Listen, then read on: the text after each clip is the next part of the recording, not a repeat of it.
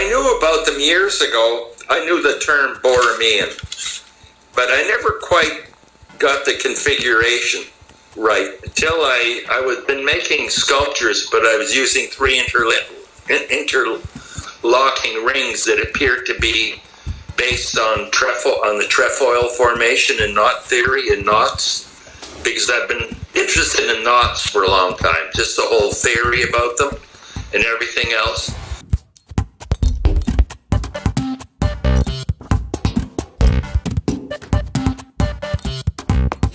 Then I discovered through the internet, actually, the actual Borromean construction. I was actually finally had it figured out.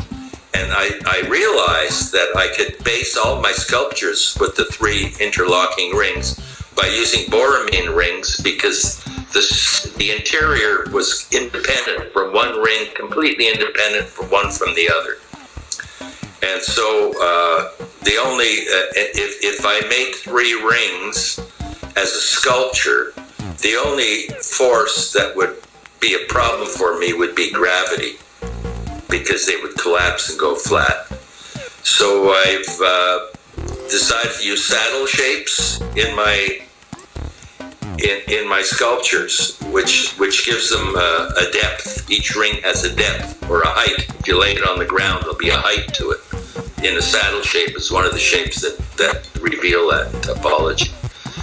And so I started doing drawings on a two-dimensional plane, like a drawing, but actually shows the depth and the path of each line that's interlocked.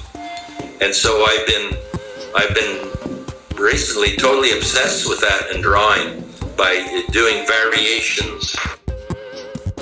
Artists have been frustrated with finally going into depth about mathematical solutions, about dimension and form, and so we've used some of the conundrums that have been puzzling mathematicians and physics for many years by certain shapes, like the Klein bottle, which has only one surface, or the Mobius strip that has only one surface.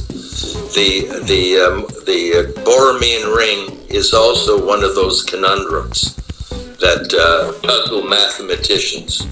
And since artists try to distort or change that kind of space or thinking, or don't understand it so well, they adapt their own methods.